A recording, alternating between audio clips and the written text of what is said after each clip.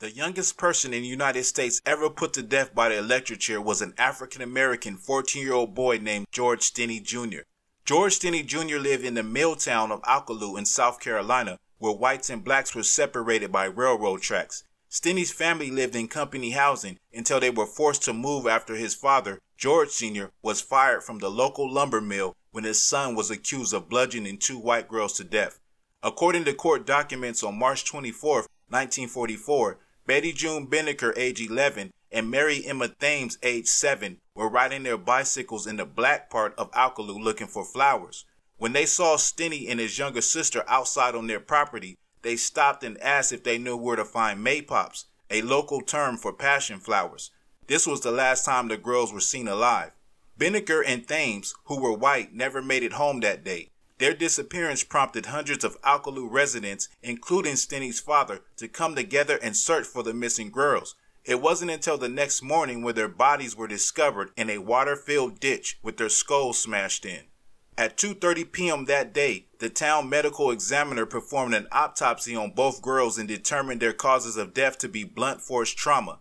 He concluded that Binnicker and Thames had been struck multiple times in the head with an object with a quote-unquote small round head about the size of a hammer.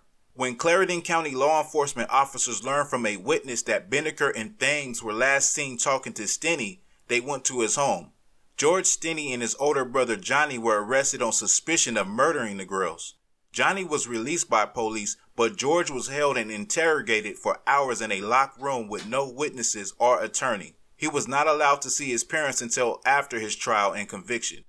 According to police accounts, Stinney confessed to murdering Binnicker and Thames. A month after the murders, Stinney's trial began at a Clarendon County courtroom, where a white court-appointed defense attorney, Charles Plowden, did little to defend his client. The jury took 10 minutes to deliberate, after which they returned with a guilty verdict. The most significant piece of evidence presented against Stinney was his alleged confession, but there was no written record of the teen admitting to the murders. On June 16, 1944, Stinney walked into the execution chamber at the South Carolina State Penitentiary in Columbia with a Bible under his arm. He was led to the adult-sized electric chair where he was strapped in. A mask that was too big for him was placed over his face. When officials turned on the switch, 2,400 volts surged through Stinney's body, causing the mask to slip off. His eyes were wide and teary, and saliva was emanating from his mouth for all the witnesses in the room to see. After 2 more jolts of electricity, it was over. Stinney was pronounced dead at 7:30 p.m., 4 minutes after the execution began and 83 days after the murders.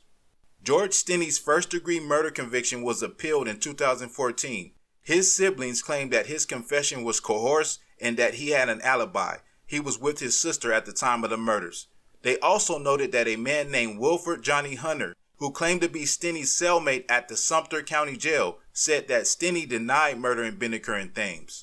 On December 17, 2014, Judge Carmen T. Mullen overturned Stinney's first-degree conviction, stating that his sentencing was cruel and unusual punishment. She wrote that there was a violation of the defendant's procedural due process rights that tainted his prosecution. 70 years too late, George Stinney Jr. was exonerated.